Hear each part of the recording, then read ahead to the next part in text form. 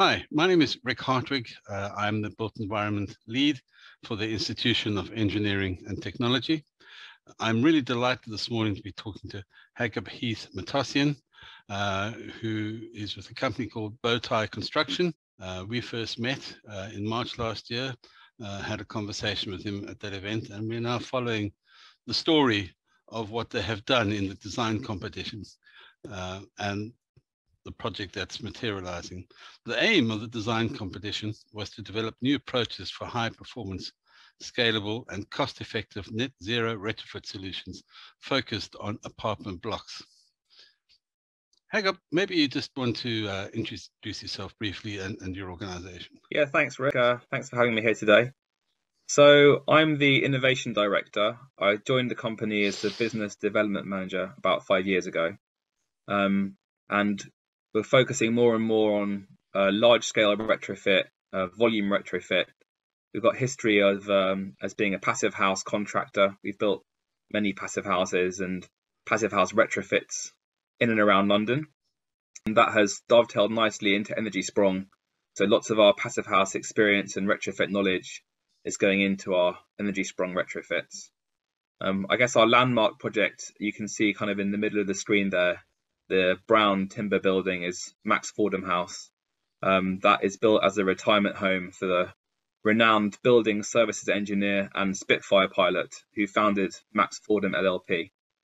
And that has no wet heating system. In fact, no heating system at all. It basically keeps itself comfortable throughout the year by having a very, very efficient thermal envelope. And we've won 2 RIBA awards for that building and CIBSE Project of the Year. Thank you. The project you focused on is looking at a retrofit solution, a deep retrofit solution, I should rather say, for Treadgold House in Lancaster West Estate in London. Maybe you just want to talk through the broad concept of what you're trying to do at Treadgold House. Yeah, a bit of context on the project. The Lancaster West Estate, they always planned to refurbish the whole estate. And then when the Grenfell tragedy happened, it kind of shifted the focus of that. And you can see Treadgold House is right there in the shadow of Grenfell. So the focus with this refurb and this design was to bring Treadgold House to net zero carbon, but to do it in the most fire safe possible way. So from our starting point, we wanted to make sure that we'd meet 2018 amended building regulations, which were amended as part of the Grenfell tragedy to have a very strong Euro class fire rating. So you can see here a very dated 60s block. It's so dated, in fact, that these flats actually have chimneys for coal fires, so they have fireplaces. And it's just in dire need of some love. So the love you're referring to is essentially cladding the building and doing some interesting things to the building. Maybe you can just share with us briefly the concept, the EnergySprong concept that you've applied here, if it is indeed that. Yeah, indeed. Yeah, it is EnergySprong, and it can also be passive house compliant, depending on how far the client wants to go. So the broad brushstrokes are: we would remove the existing balconies, which constitute an extreme thermal bridge, and that is a way for heat. They act as a heat sink, effectively, sucking heat from the core of the building out to the sort of cold exterior temperature in winter. So we remove those balconies, and we then fit external wall panels, which are steel frame structure, insulated with about 150 mil of rock wool, and they are fitted to the whole of all of the elevations going around the building. We then fit new freestanding off-site manufactured steel balconies. So the weight of those balconies goes down to the ground and they're located to the building. We fit a new warm roof, which creates that sort of cheese wedge shape that you can see from the steel frame on the drawing. And in that roof becomes a new loft for services equipment. So air source heat pumps and ventilation equipment. Everything's manufactured off-site. It's brought on-site on a just-in-time basis. And another view here showing those balconies. These balconies are double the size of the previous balconies, and that was important to us as a way of really giving the residents something beyond just saying you're now going to live in a net zero carbon building and you'll have lower heating bills. We wanted to increase everyone's amenity space and for that space to be more pleasant and more useful. I think at the end of the day, the project is really aimed at helping the life of the residents, and fuel poverty is a real issue right across the country. We have such energy inefficient buildings that people are spending more than they need to on unhealthy buildings, to a lot of power to warm, heat unhealthy buildings. Maybe you can just talk through some of the opportunities that have come out of the project. Yeah, absolutely. I mean, I came into sustainable construction really as an environmental activist. And I saw this as one of the main ways we could really help fix some of the global problems, you know, going beyond trying to push government to do things and waving placards at demonstrations. And the thing that really attracted me to Passive House is, and this is one of the lesser known things about Passive House, but in order to certify a Passive House building, during the design process, the modeling essentially won't let you pass your design unless you design a building in which all surfaces never fall below 19 degrees. And that eradicates damp and mold. And it also means that even if you don't have any money at all to run your heating system, your house will still stay at a pretty livable temperature. And the design for Treadgold House, you know, we used the Passive House planning package and modeling and all our Passive House knowledge from 10 years of delivering these projects. So we know that even if someone doesn't have enough money to run their heating for the month, they're not going to freeze in cold and they're not going to be unwell as a result of being cold. So this is a massive gift, I'd say, to the residents of this building. And anyone that ends up living in one of these types of buildings. So you've obviously taken out the gas. Emissions has dropped considerably. What's not known is the amount of nitrous oxides that is, or what's not generally recognized, I should perhaps say, is the amount of nitrous oxides generated by the conventional boilers. These numbers are quite staggering. Yeah, it's interesting because it's something that, I mean, gas somehow has got this reputation of being a really clean fossil fuel. Maybe it's the cleanest, but actually it is still pumping out, you know, combustion of gas still pumps out a lot of quite harmful toxins. Nitrous oxide, no, is poisonous. It's the same, one of the same emissions from burning diesel. And then the figures on the screen right now are what we calculated as being the result of 1 year's gas consumption from the 38 Treadgold flats. So totaling 417 tons of CO2 and 1.2 tons of nitrous oxide. And so another benefit, again, often not talked about, of a net zero carbon retrofit, but so once the retrofit's completed, these gases are no longer being emitted. So if you're a resident and you support this retrofit and you say, yes, I want it, you're actually taking active steps to improving your local environment. You know, you're improving the quality of the air where you live. You're going to be reducing incidences of asthma, and it'll smell nicer too. Yep. Yep. And obviously the impact on the energy spend to heat that space is really significant. Yeah, it is. So I've tabled here some of the kind of typical building types that we're used to seeing. For most people, it's going to be the Victorian house, somewhere between the Victorian house and the new build house, are the typical energy consumptions of buildings in the UK. You can see what Passive House would typically deliver. And then the Treadgold House BowTieSprong is even better than that.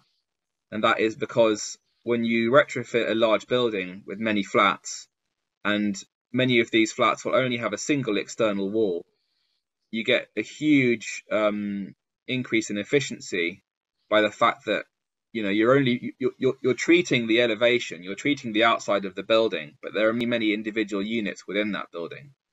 So the kind of passive internal heat gains that these buildings have from things like fridges and warm showers, once you insulate the building, they're kept in the building really well.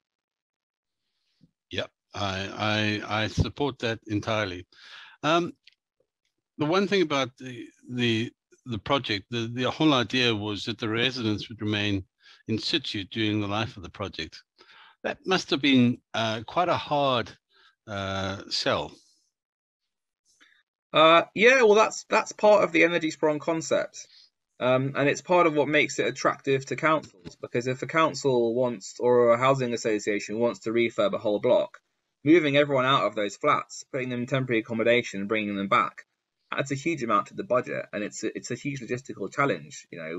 Local authorities don't have empty blocks sitting around to put people in temporarily while doing refurb work. So the resident engagement is really important, and it goes down to explaining to the residents what it is that's being proposed, and also involving them in the process as far as co-design. So we partnered with Social Landscapes, who are permaculture design specialists, and permaculture is all about earth care, people care, and fair shares. So it's about making sure that everything gets looked after in the design, and it's about asking residents what they want from the retrofit, and that's where this imagery came from, is from that information gathering process, looking at the existing garden, how it could be improved, what residents really wanted. And the sort of main response we got was a bit of a playscape, because a lot of the kids are playing football right now in that car park and it's not very safe. So really a playscape for them. And one thing that, would never have probably thought of if we hadn't asked the residents, but it was about making it more accessible by creating a path, which you can see in this drawing, that really frames the whole garden. And that was to create level access for elderly people, safe access, and really just to create a bit of a walking route. And you can imagine kids, toddlers, taking their first steps around this garden. This garden is the nearest green space for the 38 flats. So really about making this space as useful as possible, and as pleasant and fun as possible, for as many of the residents as possible. You've taken a similar approach to the balconies. I was fascinated by the amount of stuff you wanted to do on the balconies. Yeah, so we wanted each resident to be able to customize their balcony for their own lifestyle. Some people might want to store bikes on their balconies. Some might want to grow food. You can see the middle side, there's some wire coming down, and that's really to prevent pigeons from being able to access the balconies, because there is a big problem. Again, we would never have known this if we hadn't asked the residents, but a lot of them have a problem with really invasive pigeons flying into their windows even and stealing their food from their kitchens. So that wire would be an option for certain people, and it also makes it a little bit safer if you're someone with a 2-year-old or a 3-year-old who loves climbing. Kids are known for that. You would feel safer knowing that wire was there. So the manufacturing spec of each balcony would be the same, but there would be these certain customization points, and the residents would be given a choice of how to customize it. And it even goes further into having a volunteer gardening project, where the residents would be sowing seeds for certain plants, and those plants would then end up going into the planters on their balconies. And all of this has all the knock-on effects of giving residents a chance to meet each other and make friends, and residents who maybe would never mix, maybe they're from other ends of the block, maybe they're very different ages or different backgrounds, they mix and they have this common shared experience. And all of that, it leads to increased psychological resilience, and just knowing your neighbors more and getting on with your neighbors more will always make you feel happier and safer in your home.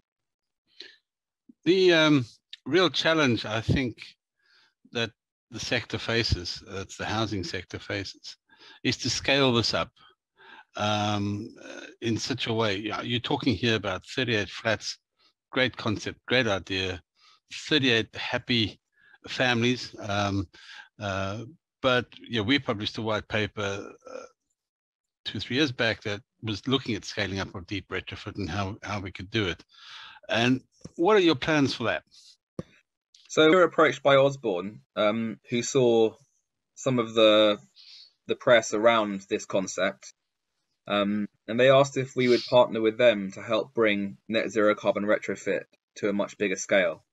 And that's always been our goal as a company. We've previously done kind of individual houses, some quite big, some quite small, but we wanted to scale up.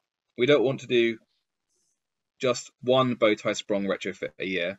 We want to do, 5, 10. And so working with a larger contractor where we're more focused on the scoping and the design and the cost estimation as part of the design process and the energy modeling as part of the design process, we can then work in partnership with Osborne, who can then actually build them out.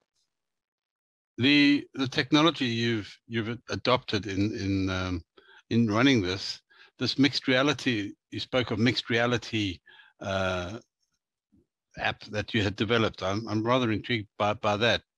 Yeah, so this started as us wanting to be able to document our sites so that we would know where our service runs are, pipes, electrics, junction boxes, so that later down the line, if the client wanted to make changes, or even during the construction process, sort of, once the finishes start going on the wall and the client decides they want to move a socket or add a new socket, we could save ourselves a huge amount of time and expense by knowing where all these different elements were. So we now document all our sites with 360 photos at first fix stage. We then do this again at completion. And it means that the client can access this X-ray 360, and they can stand at the spot where the photo was taken, and they can move their smartphone around in order to see exactly where the service runs are. And finally, just to touch base on the costs implications of this. There's a lot of negative criticism out there about deep retrofit and how much it costs. You've made quite a strong statement in that regard. Perhaps you'd like to share that with us. Yeah, I think, people really need to have a bit of imagination and they need to be a bit less pessimistic. We are at the beginning of the process. We have only got a few hundred or a few thousand deep retrofits in the UK. It's logical that by the time we have 10,000 and 100,000, these costs will drop. There'll be a lot more people doing this kind of work. It won't be so alien and so specialist. There will be tried and tested details and products on the market. And at BowTie, we're developing some of those products and services to help increase reliability, increase programmability, so actually getting a real handle on how long each stage will take. So it's all about industrializing the process, using modern methods of construction. Innovate UK are really strongly supporting innovation in all these areas so that we can bring down the costs of net zero carbon retrofit and make it much more reliable. And also, as you point out in the slide, a much more investable proposition, because finance is a key missing ingredient at the moment. Because of the high cost, investors are staying out. They don't want to be involved. They just don't see it's worth it. But there are other benefits to that, as we've spoken about before. On the finance, on noting finance, one of the reasons that EnergySprong is focusing on housing associations first is because they take a very long view on the maintenance of their buildings. Yeah. They'll have the planned maintenance, budgeted for 30 years into the future. So if you can do a retrofit and you can then take some of those planned maintenance costs away because you're improving building fabric and you're not just doing a band-aid here and a band-aid every kind of 5 years, you're actually installing something that's much higher quality and going to last a lot longer, then it makes sense to put more money into that retrofit. And then your payback period is also a lot longer. So that currently we say these retrofits will pay themselves back in 20 or 30 years. But as the costs drop and as more projects are delivered and there are more products and services to bring those costs down, obviously that payback period will reduce. Yeah, which is why when we look at what you talk about, speed, quality, efficiency going up, disruption, cost, and inconvenience going down, big factors in making these decisions for all involved across the supply chain. Massive win for everyone. The residents don't have all the noise and the upheaval of the retrofit process taking as long.